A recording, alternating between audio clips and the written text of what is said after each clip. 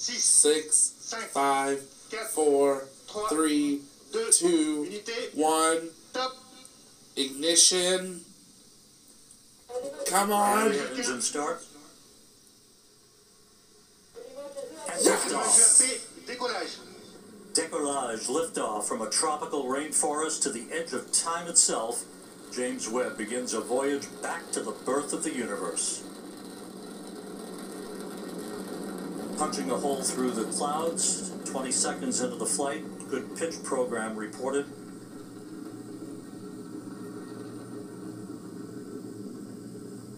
Come on. Vehicle performance is nominal.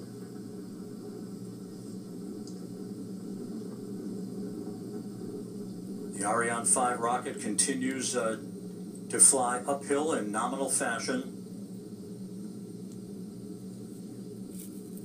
The rumble of the powerful Ariane 5 now being felt here in the control center. 3D animation. We can hear the noise and feel the vibrations here. You're right, Rob. Yeah, impressive. 13 kilometers in altitude, 7 kilometers downrange. Traveling about 0.6 kilometers per second. We've still got time to separation. We still got lots of stuff to happen. To be nominal by Jean-Luc Voyer, the range operations manager.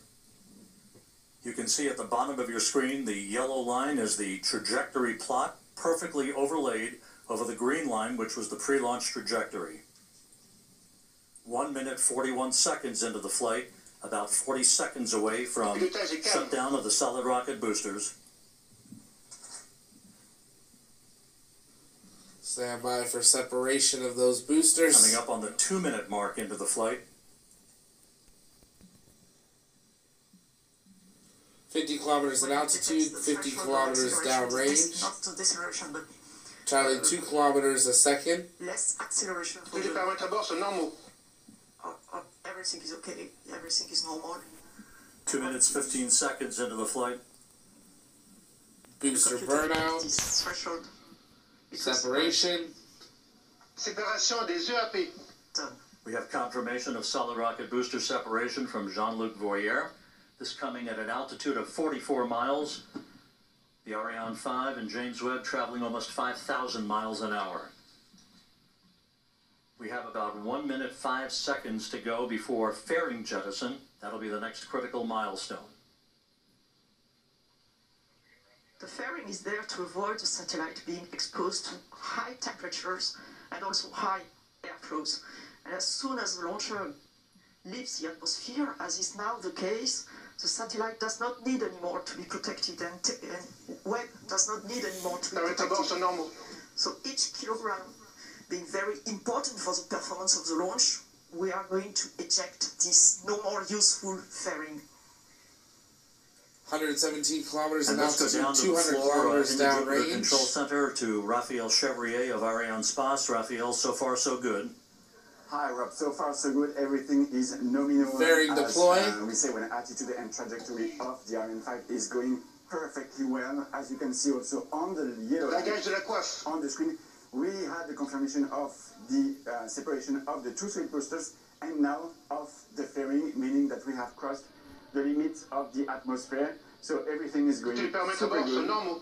And the DDO just said that all parameters are going perfectly smoothly. So let's continue the mission. And Raphael, this is a view from the upper stage camera called the VikiCam, looking back at the James Webb Space Telescope. This is on about a 20-second delay or so because of the way the imagery is processed here in the control room.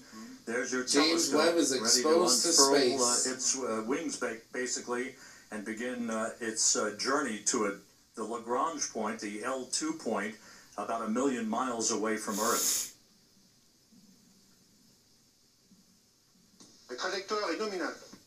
Trajectory is nominal. The report from Jean-Luc Voyer.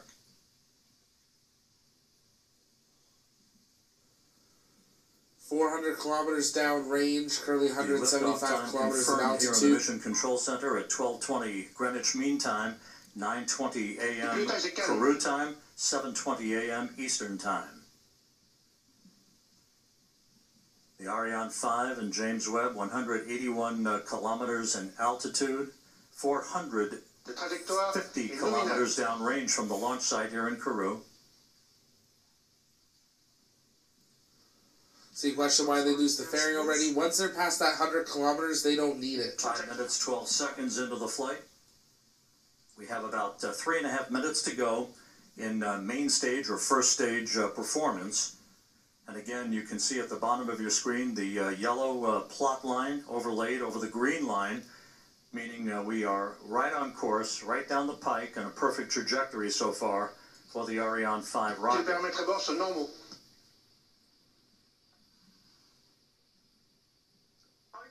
data are now received by the Galileo tracking station, which is close to here, where we are in Kourou. It will track the launcher to the ignition of its upper stage, and then we'll have the natal station in Brazil, Ascension as you can see on the map, in the middle of the ocean, and the 2 last stations in Africa. Libreville and Malindi, one on the east coast, the other one on the west coast. And the one on the west coast, Malindi, you can see that the telescope will be separated more or less over this Malindi station. And this Malindi station will also acquire... We are 6.5 minutes into flight.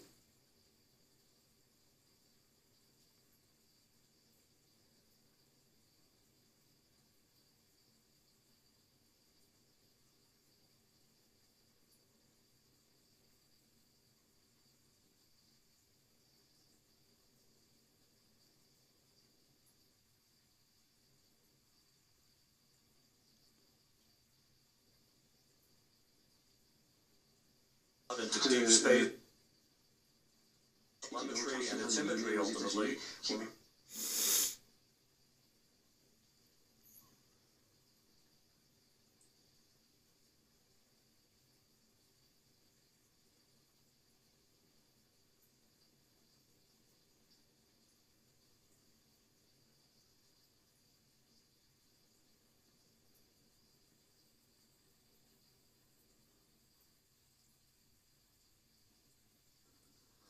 James Webb on its way. Looks like Ariane Space might have some audio things cutting out here, but we are 7.5 minutes into flight, 234 kilometers in altitude, over 1,100 kilometers downrange, going 5.5 kilometers a second.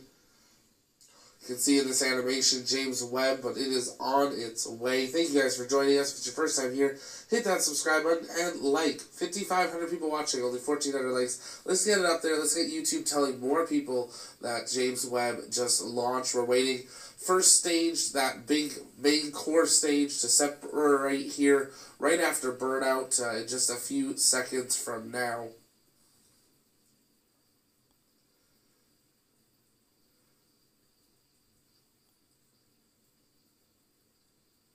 Waiting for that burnout. For the day from the Range Operations Manager, Jean-Luc Voyer, as we stand by for main engine shutdown and separation.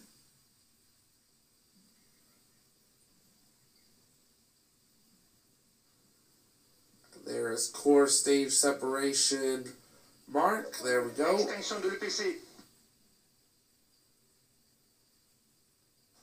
Second stage ignition. We have main stage shutdown and separation confirmed here in the Mission Control Center, and the ignition of that upper stage. And Raphael Chevrier down in the fishbowl. So far, so good.